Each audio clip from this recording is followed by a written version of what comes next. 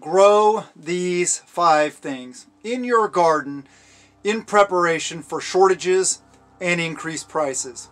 Hey everybody, this is Michael with Asymmetrical Preparedness, and today we're going to talk about just that. But first, I want to thank you guys for being here. I really appreciate you guys. When you're planting your garden, you need to come into mind, think about need versus want and variety versus production.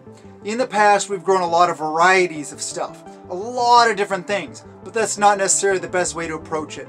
Sometimes you may just want to minimize the varieties of things that you're growing and settle on 3, 4, 5, 6 different varieties that give you the best results. So that's what we're talking about in this video.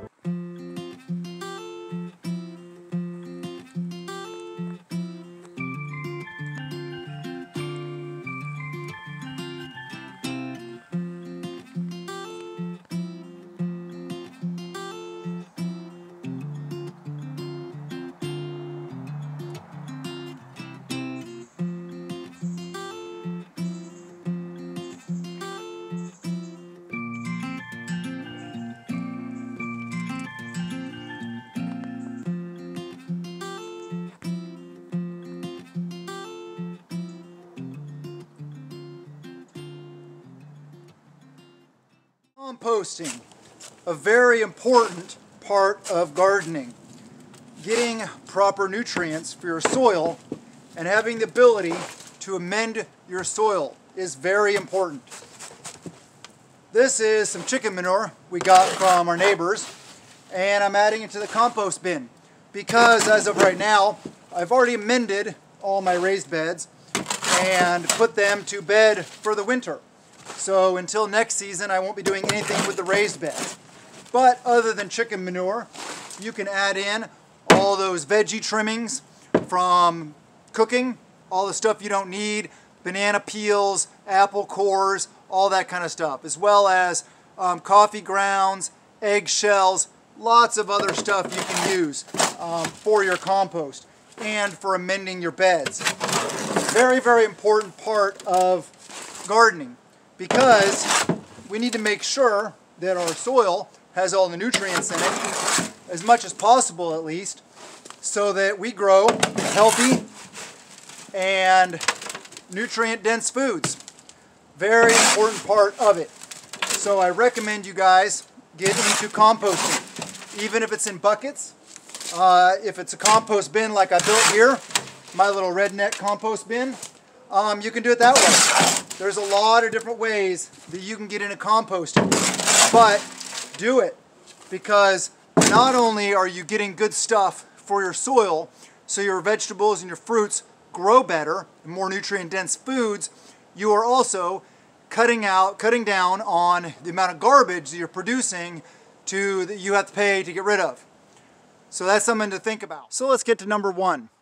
These aren't in any specific numerical order, but this tops my list for several reasons. It is an invasive species, it is easy to grow, it is drought resistant, it is high in protein, it is low in the glycemic index, so if you're diabetic, you don't have to worry about that. And it produces a lot of food. What is it? You can see here where I trimmed the dead ones off from last year. This is Jerusalem artichokes, aka sunchokes. I'm going to dig some up here and show you what exactly they are. Just use a flat fork when you're doing potatoes and or tubers so you don't damage them. Nice little shovelful. And let's see some Jerusalem artichokes. There we go. Jerusalem artichokes. Like I said, it's a tuber, just like a potato. You cook them like potatoes. You can eat them like potatoes. You can store them long-term like potatoes. A little bit more difficult to store long-term because they have a little bit more water in them, but easy to produce. And that one right there just gave me 4 tubers. So let's see what else we got here. Let's go down for another one. See, they grow so much that they grew into the side of this bed. They produce a lot of tubers. Oh, that one's split apart, so I'm probably just going to throw that one away, or maybe use it today for cooking. Yeah, Jerusalem artichokes are awesome. Native Americans used to plant them along their trade routes, their routes, hunting routes, and travel routes, so that they knew that they always had a source of food along their routes. Jerusalem artichokes, don't know really why they're called that, because they're native to North America, and they're not artichokes, as you see. They are tubers like potatoes. I cook them up just like home-style potatoes. You can make scalloped Jerusalem artichokes, you can make whatever, however you cook potatoes. One thing to note though is that because of the stuff in them, I'm not a biologist or into chemicals and all that stuff like that, but the stuff that makes them low on the glycemic index could give you gas. So what I do is, if I'm using Jerusalem artichokes, I mix them with potatoes, with whatever I'm making, like a 4-to-1 mix. So four times potatoes, 1 part Jerusalem artichokes, 3 parts, 1 part, whatever, until you figure out what your tolerance is. Very important. But this is awesome to grow. This one little raised bed here, you see how narrow it is and how long it is? That will produce a lot of Jerusalem artichokes. And another thing that's great about Jerusalem artichokes is because they are an invasive species and drought resistant, you can do this. See, these are the dead ones. I didn't trim them. I'm just leaving them alone, totally leaving them alone. This is my whole guerrilla gardening idea. I just planted them here in the road that adjoins or goes adjacent to my property, and I just planted a bunch here. Because we produced so many over there, what I'm going to do is I'm going to plant more out here and just let them take over this whole area. Be like my little prepper guerrilla garden, so they'll always be here. One thing that is very important to know before you plant, before you get into gardening, is what grow zone you are, so that you know when to plant what for the best outcome. Because as preppers, we're not just doing this for fun. We don't just have a garden because we like gardening or it's therapeutic, which it is, but we grow so that we can produce as much food as possible, as many calories to keep our families alive, or to mitigate the effects of food shortages and or inflation. So this is very important. Know your grow zone, get to know that, learn about soil pHs, types of soils, all this kind of stuff. The more you know, the better you will grow, and that you'll have a much better production, and your learning curve will be so much better the more you learn, the more you study, the more you practice and get out there and do. If you are enjoying this video, enjoying my content, and if you really want to be truly prepared for what is coming, tough times, shortages, inflation, SHTF, whatever it may be, then join us here. Please subscribe, hit that thumbs up, share the videos, comment below, and be engaged in the community. Stay tuned for lots of good content that is getting away from the fear, the news, and everything everybody else is doing, and getting back to the basics of actual, real-world preparedness. Then subscribe. Become part of the team.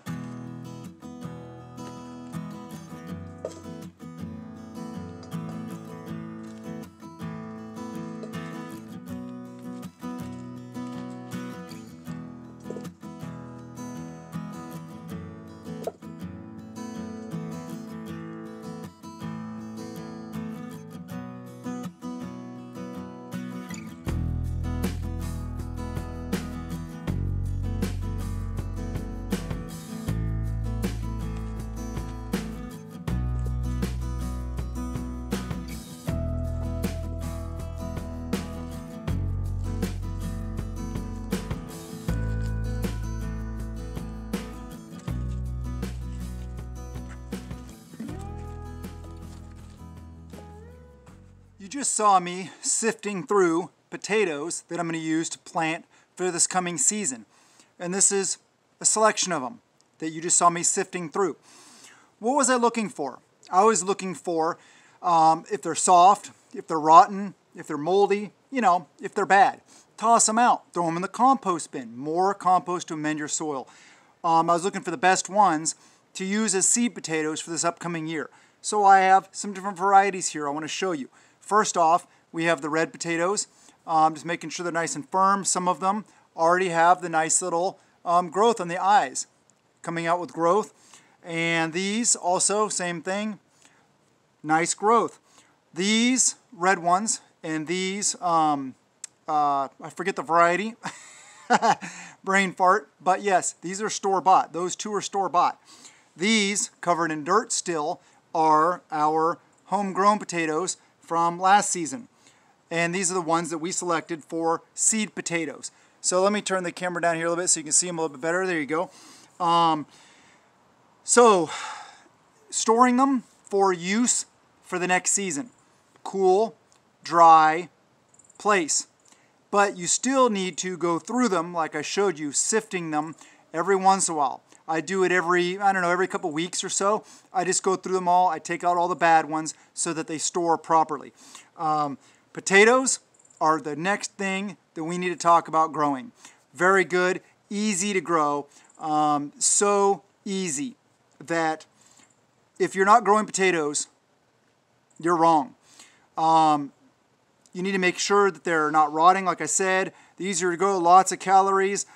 This bed right here is going to be a potato bed. And this bed is a, this is about 3 foot by 7, or no, 3 by 8. 3 foot wide. Actually, no, it's 4 by 8. I'm sorry. 4 by 8 bed. And in this bed, I can grow probably at least a 7-gallon bucket full of potatoes. From probably all these potatoes right here would seed this bed. I'm not going to do different varieties in this bed. I will only do one variety. And when I'm planting, I will, for example, take this potato here with the eyes on it. So what I would do is see between these eyes, I would cut it right there. And then there's another eye over here, and maybe cut this, so thirds. So this would make 3 plantings. So this would grow 3 plants with anywhere between maybe 4 and 7 potatoes each. So a good production for a small investment. And one bed like this, a 4 by 8 bed, can, like I said, net you at least a 7-gallon bucket full of potatoes. Probably 20, 30 pounds, I mean hundreds of potatoes. Maybe even 2 buckets, depending on how well they grow. But potatoes are one of those things, they're high in calories, they're so easy to grow, they have to be in your prepper garden. Hands down, one of the best things, and who doesn't love potatoes, right? Here is another popular way to garden. In containers. One reason is you don't have to till the soil. You can put a container almost anywhere. You could put it on your porch, you could put it on your lawn. You don't have to tear up your lawn. You don't have to damage anything around. You don't have to worry about building raised beds. Containers are a cheap and inexpensive way to garden. But there are some downsides, and these are a bunch of my containers. As you see, some of them are stacked up, ready for reuse. Question is, why are they all empty? Well, that's one of the negatives of container gardening, is that you do not want to leave the soil in the containers too long. I don't know exactly how long, but what I do, because you don't want the chemicals from the plastic to leach into the soil. So what I do is, at the beginning of each season, let's start off like they are now, I will go get topsoil. And using compost from my compost bin and dirt that I dig up around my property, I will mix it all up really well in the wheelbarrow, and then I will fill these. I will use that for the season. I will grow, all these containers here will grow potatoes. I grow potatoes in my containers. So they will all grow a bunch of potatoes, maybe even 2 full harvests. I usually get 2 full harvests, although sometimes the second harvest is a little bit weak, not as much production because it's near the end of the season. But then what I do after the harvest is I use the dirt from all these containers to top off my raised beds, like this one behind me. You can still see a bunch of the organic material that I put in there that animals have dug up. But it's a great way to fill up your raised beds because they settle. And if you, same thing with this raised bed, topped off with soil from the containers. And you can see the Jerusalem artichokes I talked about earlier right there. Okay, so if you don't have raised beds or an in-ground area, what I would suggest doing, and you want a container garden, is just to take all the dirt out of the containers, put it in a pile. Now, okay, yeah, you'll have an unsightly pile of dirt somewhere, but so what? Who cares? And then what I would do is just put that same dirt back in at the beginning of the season. So it's not sitting in there all off season, having those chemicals leach into the soil. But containers can be a great and easy way to garden. But one thing to think about when you're out and about in the winter, anytime it's cool outside and you're outside doing these things, like gardening, you're doing bushcrafting, you're doing anything preparedness related outside, any outdoor activity, and you want to stay warm, check out Fortress Clothing right here. Links in the description below. You should see a pop-up right there for them. Portable heat, renewable heat by your own body. I'm not even wearing a shell over this. It is 27 degrees out here right now. I've just been walking around doing this filming, and I am perfectly warm. Next to the skin, nothing underneath, -5 to 65 degrees. Awesome product. I don't pimp products, hardly at all. And the only ones I do are ones I know work very well. This product is amazing. It's a game changer. If you are out and about outside, you need to have this stuff. This stuff is invaluable and well worth the price. So check it out. It is an affiliate link because I firmly believe in this company and this product. So if you want to, get some. If you don't, well, just be cold. There are other ways to go about doing it, but this is not bulky. The way they design it is not bulky at all. One layer, shell, good to go. If you're colder than that, you can get some of their extreme jackets, extreme pants, their over mittens, their balaclavas, anything like that. And even if you aren't outside that much right now doing stuff, when SHTF happens, you probably will be. So think about that. Think ahead, be proactive, not reactive. Get some good gear that will keep you warm while you're out doing the things. I know you want to know what's next on the list. Coming in at number 3 is beans. Why beans? Because beans are easy to grow. They grow a lot of food, and you can eat them in a variety of ways. My family loves to pick them as green beans. We pretty much just eat them as green beans. So it really doesn't matter what variety of bean that it ends up forming in the end, because we just eat them as green beans. There's pole beans and there are bush beans. We prefer bush beans just because, I don't know, just because. But we will be experimenting this year with some more pole beans because we can grow vertically, so we can grow more food and make better use of our space, which is very important when we're talking about how much food we can produce. You can let them go to seed, meaning produce the beans, shell them, and then you can put those shells in your compost, or you can throw them in a green smoothie. That'll be really good. Or you can dice them up, throw them in a stir fry, whatever. And then you can dry out those beans and use them beans. Make baked beans, make refried beans, whatever. They have protein, good amount of protein. And like I said, they're easy to grow and they produce a lot of food. This raised bed behind me that you see, the one I'm sitting on, this one produced, oh my gosh, last growing season we were producing between 2 and 4 pounds of beans every single day for about the stretch of about a month. That was really good production. Then it slows down. You know, it starts building a little bit and then it slows down at the end, but very good production, lots of food, and a variety of ways that you can use them. Another very important aspect of having a garden, growing your own food though, is what do you do with the excess production? That's very important. And us as preppers, we want to be able to eat our good, healthy, natural foods that we grow and our kids can enjoy, our family can enjoy. Yes, fresh is best.